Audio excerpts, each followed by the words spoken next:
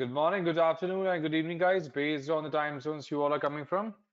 So, guys, before we start with the session, can you all please give me a quick information if you all can see my screen and hear me loud and clear as well?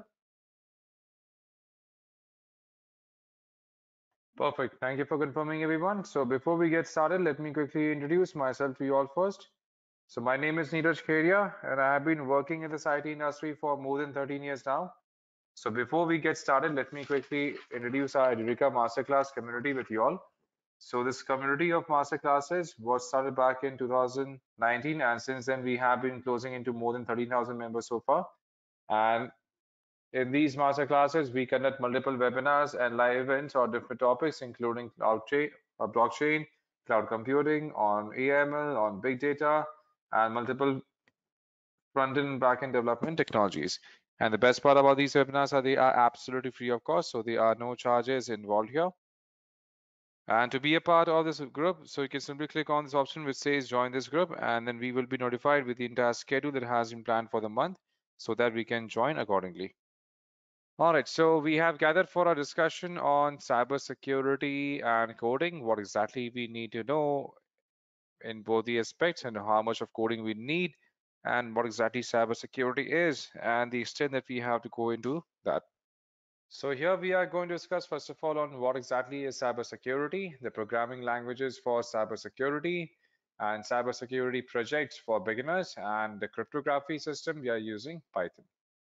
So first of all, if you talk about cybersecurity, then cybersecurity is the practice of defending computers, servers, mobile devices, electronic systems, and whatnot by using the most effective strategies possible so that we can improvise the systems against any kind of unwanted and unauthorized attacks. That is main purpose of working on securing the networks by using multiple cybersecurity components. And here, if you talk about the programming languages for cybersecurity, then the programming languages that we have, again, that is most widely used is C and C++. Now, this is the core because this is also required to understand how the operating system works. Because understanding how operating system works, what are its limitations, where to use it, where not, again, how to bypass the default security parameters being defined, that is an integral part of understanding how to work our way around it, right? And that is where we have to make use of C and C++. Then we have Python. So Python is one of the core programming languages because Python is, now, first of all, we know it's a most widely used language in terms of data science domain, right? We use Python for making sure that we are able to import all the libraries required here, and that makes the job much easier for everyone, for us to get started working onto any applications. Then we have to know about JavaScript because that is one of the main drivers for all the web technologies, all the web-based applications. So we have to know JavaScript. PHP is again one of the common base because we know that 40% of the websites globally, they all are running on top of JavaScript. So they all are running on WordPress, and WordPress is what? WordPress is based out of PHP, right? That's why in order to make sure we are having the most effective implementation part, we have to make sure that we do learn on how to work with PHP as well. And then we have SQL. SQL is the main programming language for databases. So we have to understand how to work with SQL languages as well so that we can get into the databases to get started.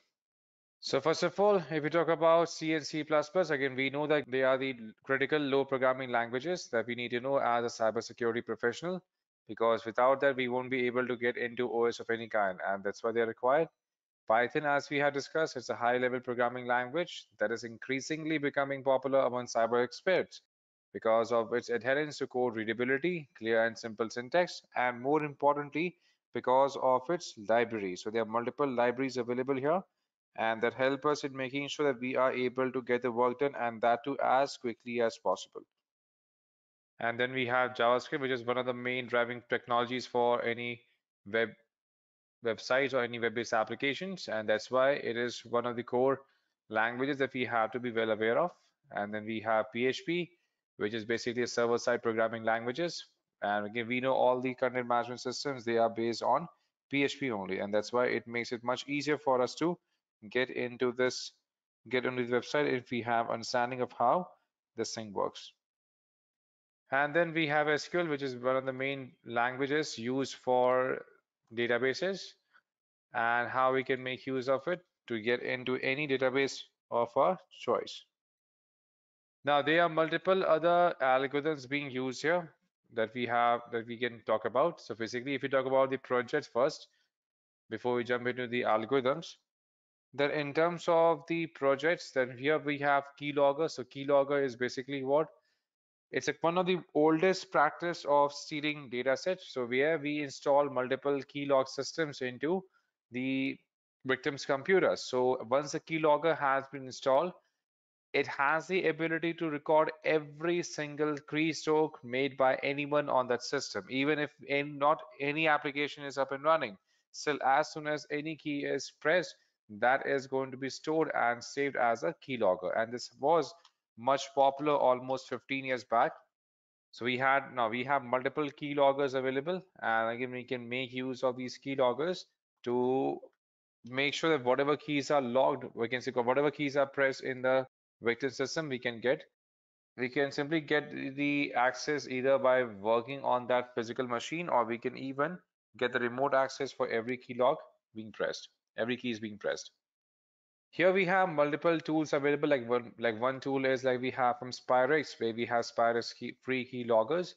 So this simply allows us to make sure that we are able to monitor every keys being pressed, and it also allows us to remotely uninstall the keylogger in case it has been detected. So let's say once we have got what we need, then we can also we can simply work on remotely uninstalling it. And again, here we can also work on screenshot. We can take screenshots of multiple screens as well without users knowing. We can always have the access to all the removable drives as well. We also have the access to printers and all the app activities happening within, including the games and iTunes, right? So this is something that can be referred to as a part of keylogger. Next, after keylogger, we have break a Caesar cipher. So this project includes the logic behind cipher technique. So before we discuss on further, let's understand what exactly we mean by cipher technique here. So we have something called a Caesar cipher. We have Caesar cipher. Now, before we discuss on Caesar cipher, let's discuss the concept of encryption, because a cipher is basically used for encrypting data. Why exactly we need encryption? Why exactly we need encryption, and what exactly it is? Let's say we have user A. Here we have user A, and user A wants to send a file to user B. So user A has a file. Suppose user A has a file which contains data such as XYZ. So this is basically a simple text file which contains XYZ, and A wants to send this file to user B. But A is also concerned about the security of this file. So A has converted, now this is what? This is being referred as a simple plain text. This is being referred as simple plain text. Since user is concerned about the security, so this plain text is going to be converted into one cipher. We can say an encoded message, or we can say as a ciphertext. So here we have now, this basically we have converted XYZ into MNO. MNO. And suppose here this text has been converted to MNO, and here this message is called as an encrypted message, or we can refer this as a ciphertext. We call this one as a ciphertext or as an encrypted or encoded message. Now since this is encoded, basically A has to convert XYZ has converted it to MNO. So there must be a logic that A has applied so that XYZ became MNO. And that logic itself is called as a key. The logic which has been used for converting this file, this plain text, into the encrypted, or we can say ciphertext, it is referred as a key. And then this file is going to be transferred to user B safely. So user B is going to receive this encrypted, or we can say ciphertext, right? And user B, to make sense out of this file, user B also needs to convert it back to a plain text, right? So user B is also going to use the logic for converting this this ciphertext into the plain text file, and that logic again itself is going to be the key. So either we can use the same key, the same logic for encrypting and for decrypting the data set, or we can use different keys for encrypting and for decrypting as well, right? And why exactly we do this kind of encryption and decryption? So let's say if there is an attacker in between. So let's say this, this there's an attacker in between. Suppose if this attacker gets the access, gets the unauthorized access to this file. So let's say even if this attacker gets the access to this file here, this is a ciphertext. This is already encrypted. That means this user, this attacker will not be able to make any sense of this file, even though the attacker has the access to it, right? And that's why the security of the file depends upon how strong key we have used, how strong algorithm we have used for encrypting it. And that is the main purpose of encryption, to make sure that data remains secure even if it is leaked between to any of the attackers in transit. And that's why we have Caesar cipher here. So Caesar cipher, what exactly it does? So we have a simple logic. Let's understand the logic here. Let's open up our Excel workbook so we can understand it quickly. What exactly a Caesar cipher is. Okay, here we have what we refer as Caesar's cipher. So what exactly it is? For example, suppose we have something that needs to be encrypted. For example, we have something that needs to be secured. For example, here we have defined, suppose, let's do one thing. Now, basically, let's say here we have, by default, here we have same thing as, suppose here we have A, then we have B, then we have C, then we have D, E, then we have F, then G, then H, I, J, K, L, M, N, O, P, Q, R, S, T, U, V, W, X, Y, and Z.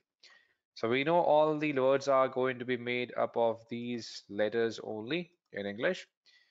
So here we have these letters as a part of Caesar cipher. Now we want to secure something. We have to secure the entire, we can say whatever we are trying to send, whatever we are trying to send here. So what exactly we do? We simply, in Caesar cipher, we simply shift the data to multiple pointers. For example, suppose here we define ABCD. Now here we can shift. Now basically, how many places we are going to shift here, that depends upon us. We want to place this algorithm on a two. We can say we want to shift this on by two places or one place. That depends upon our own logic.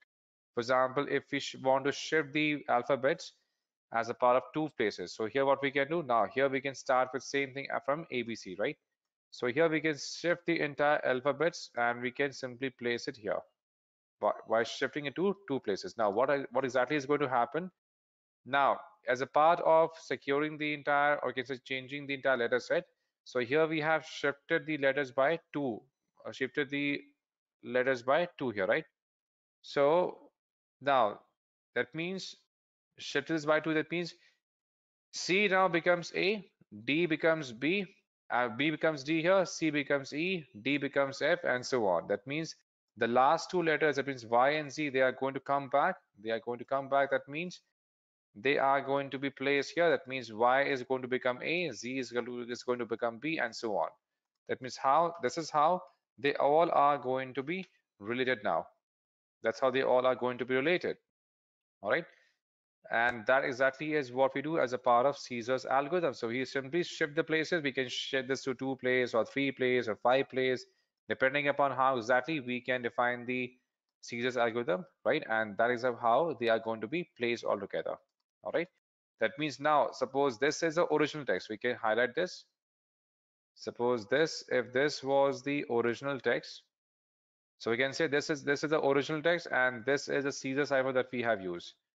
This one here is a Caesar cipher that we have used. That means now, if we want to type in the original text is original text, suppose here we want to type in original text. So original text, suppose, was the original text that we want to type in was, let's say, Edureka, for example, Edureka itself. So to convert Edureka into a cipher text by using this algorithm, by using this logic, What would Edureka become by this logic, everyone? If you shift the letters here, so this is the ciphertext that we have created, right? So by using the same logic, what would be Edureka be converted to? So this is a normal text, and here we want to convert Edureka into the ciphertext by using these two positions. So what would be the Edureka converted to? So you can all try. There's nothing as right or wrong. So the original text is Edureka, and now we want to convert this to a ciphertext. So what would be called the ciphertext as? So you can say yes. So this is going to be the original text, and this one here is ciphertext. So what would be the text defined here? So it's simple. We simply have to relate this, right? So E here. So as you can see here, this is the original text E, right? So E has is going to be replaced by what? By C, correct? E here is suppose if we split this, for example, here we split this up. Suppose if we have to write it E D edu re right? So E here is what? E has been replaced with C, right? So E becomes C in the ciphertext. D becomes B. Then we have U becomes S, right? Then we have R becomes what? R becomes P. Then we have E becomes what? E has been replaced with C. And then we have K has been replaced with I. And then we have A has been replaced with Y. So again, originally the text means this one, but again, now we have converted this to a ciphertext, having this text defined. So now it is going to be more secure than sharing the original text here. All right. And the key here is going to be what? Simply the key is going to be the shift, we can say shift displacement of 2 here that we have defined. And it is also used for packet sniffing as well. So packet sniffing is basically a practice of gathering, collecting, and logging some or all packets that pass through a computer network. And in this way, every packet or a defined subset of packets may be gathered for further analysis. And then we have the SQL vulnerability assessment. So basically, SQL injection is one of the most initial and important topics in cybersecurity to get the access to databases. So it's more like a injection attack that makes it possible for hackers to execute malicious SQL statements. Thank you so much for joining, guys, and have a great day ahead. Take care. Bye-bye.